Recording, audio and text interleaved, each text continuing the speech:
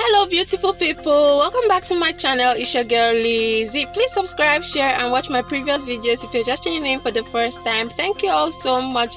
So here is the look we're going to be doing today, and the look by my right was gotten from Instagram. I do hope that you love this look. If this video helps you in any way, please don't be shy to thumbs me up and subscribe and share. I really love it when you guys do that. Thank you all so much. So the first thing I did was to fold the edges of my gele. As usual, you don't want your gele to look rough. You will want it to be neat when you place it on top your head. And then the next step I took was to make about 5 pleats before placing this gele on my head. So now the rule for this particular gele is 80-20.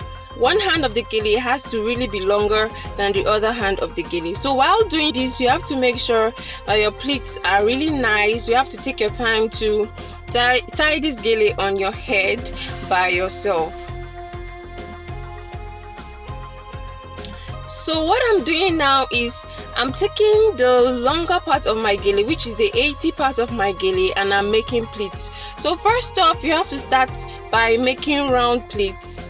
You are making these pleats from the side of your neck towards the middle of your head, and then from the middle of your head towards the other side of your head.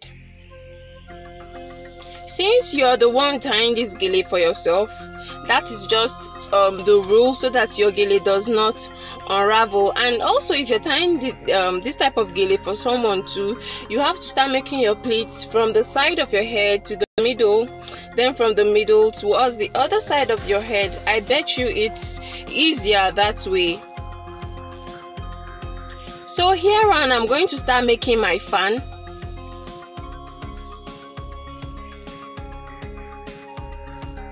If you're just watching my video for the first time, you would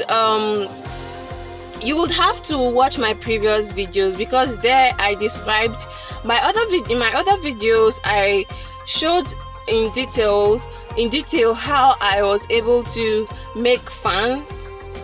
So you have to watch my previous videos, and I hope that you do like them. I bet you they're really going to be helpful if you want to know how to tie any type of gele at all. So I'm just trying to make my fan. You have to make use of your both hands to enable you do this. So one hand has to be picking the pleats, while the other hand has to be holding the gele down so that it does not unravel. So if you're just watching this video for the first time, if you're trying to make your fan, you have to make sure that you pin every fan that you make so that your gele does not unravel. But if you don't want to pin it, that's good. If you're sure that your gele is secured, then you can go on.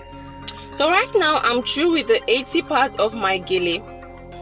You just have to keep touching the gele until you get that perfect shape that you want. So for this particular gele, this is an open gele, but I can do a closed gele. If you all want me to do that, please indicate in the comment section below if you want me to do that. Thank you all so much.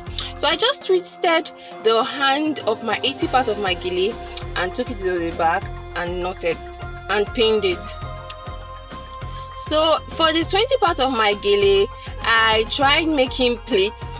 I just tried straightening my gele a little bit and tried making folds before placing the gele on my head.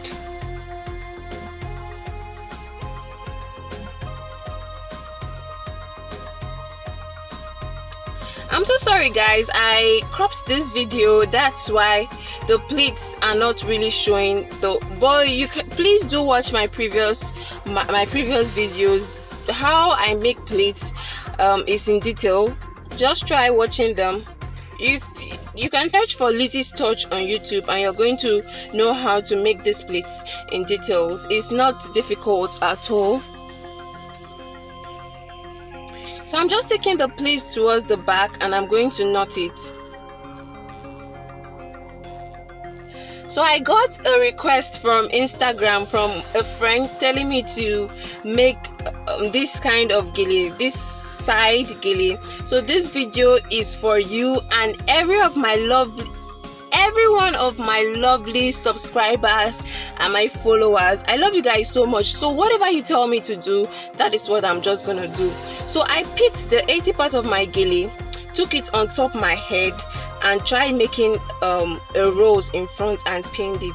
I love you guys so much. I do hope that this video was helpful. If it was, don't be shy to thumbs me up, and don't be shy to subscribe and share my channel. I love you all so much, and I'm going to see you all in my next video. Please share my channel, support your girl. I love you all so much. Bye bye.